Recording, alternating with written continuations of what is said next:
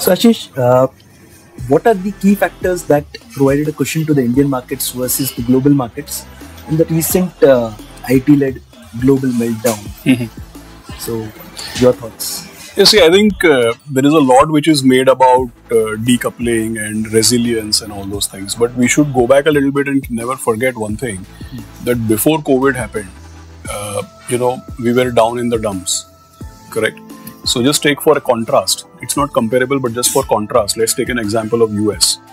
Before COVID, a gigantic economy, the world's largest economy, like $22 trillion GDP, such a big economy, in 2019, just before COVID, they grew 3.5%, right?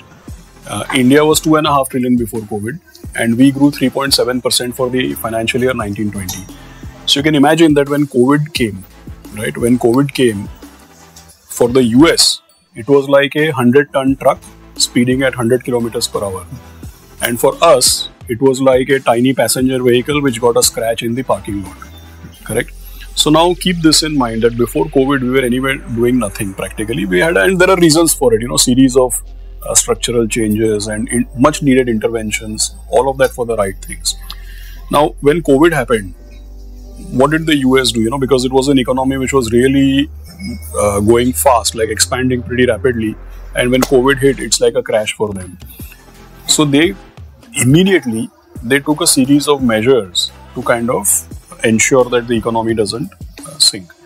And now for a fact that resulted, already the economy was booming. During COVID, they infused more measures, monetary measures, including fiscal incentives. And that the economy got heated up, right? So they had inflation and they had to control it with interest rates, etc., etc. So basically this whole market correction which started from the end of 2021, why did India outperform? The most important reason, which is less discussed, is that because before COVID, we were doing nothing, correct? So when COVID happened, we were actually counter-cyclical to the rest of the world. Post-COVID, for everybody, especially the US, the challenge became that their economy was heated up and they needed to cool it. And for us, it was the reverse.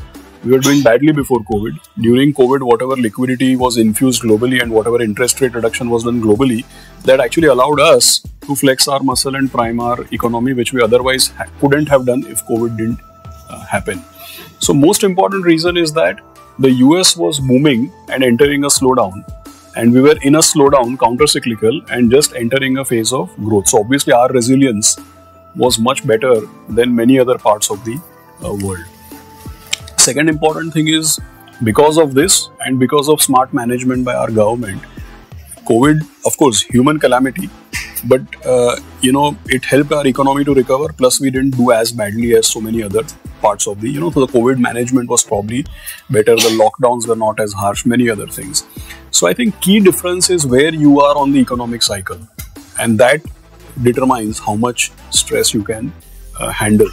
And I think clearly our government has done better, not only just on monetary and financial and fiscal policy, but also COVID management. And then afterwards, in terms of controlling oil prices, in terms of managing inflation, I think series of good things have been done.